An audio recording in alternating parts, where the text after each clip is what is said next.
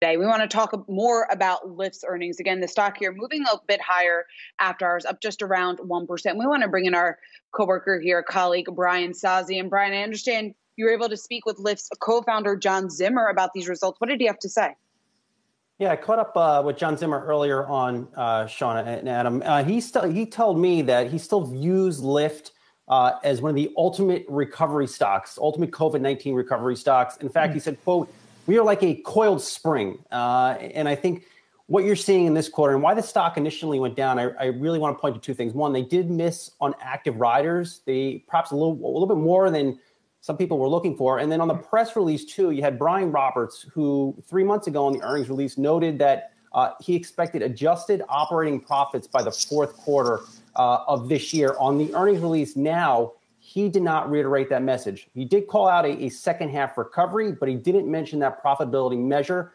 So I think all eyes now turn to this conference call to see if he brings that measure back up. But again, at least as far as John Zimmer concerned, he's staying upbeat. He still sees a recovery later this year as more people get vaccinated. All right, Brian Sozzi, thanks so much. For more on this, we want to bring in Dan Ives of Wedbush Securities. And Dan, we went over all these results. You just heard what Brian Sozzi had to say, that miss on active riders, the fact that we didn't hear adjusted operating profits mentioned in this earnings release. What are your initial thoughts on the numbers that we just got? Yeah, step in the right direction. This continues to be core recovery play for other side of the dark valley, especially with the vaccine being deployed in a more profitable model. And I think this is really when investors, are really going to look past this quarter, go into the rest of the year. And if I look at just the profitability profile combined with what we're seeing on a rebound in ride sharing, this continues to be a 1-2 punch in terms of recovery names along with Uber. And that's what the street's going to continue to focus on, ultimately a bullish sign. Dan, in fact, the street right now, the shares in the aftermarket are trading just a little bit higher. They're up about, I believe, almost 2%. Let me ask you this, though, because they were such a darling before the pandemic. This metric that they threw at us, that they eliminated $360 million in fixed costs on an annualized basis, and that's over the original 2020 plan. I know we all look at the ridership and the revenue number. That's a pretty big number that they just threw there that a lot of investors might miss. Well, that's the huge part right now, is that they're going to be entering the recovery with a much more profitable model as they've cut out so many of these fixed costs as well as Prop 22 in the rearview mirror. That's sort of the combination why right now Lyft and Uber, these stocks continue to move higher, in my opinion, on the ride sharing, more and more looking for recovery plays. And they're backwards against the wall, and they've done everything step by step, but also communicated it to the street. I think Lyft and Uber have done great jobs there, and that's why I continue to view this. It's a feather in the cap for the bulls. Dan, it's funny you mentioned the cost component, because they did note in the earnings release that they have cut more than about $300 million in annualized fixed costs in the fourth quarter. That's 20% ahead of their budget. Zimmer did tell me they have more room to cut.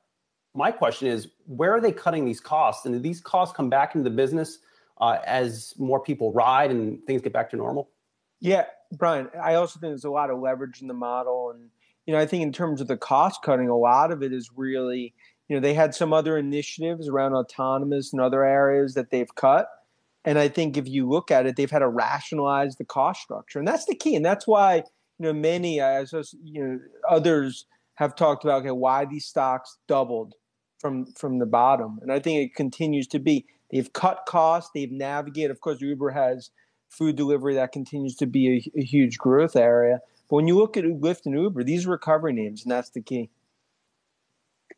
Well, Dan, speaking of Uber, after we just got these results from Lyft, what do you think we can expect from Uber after the bell tomorrow? It's going to be the same story. And Dara, you got to give him and the team all the credit. They've doubled down on food delivery. And you look with everything we're seeing with Postmates, Drizzly, and others, I think that's worth $15, $20 per share to the stock.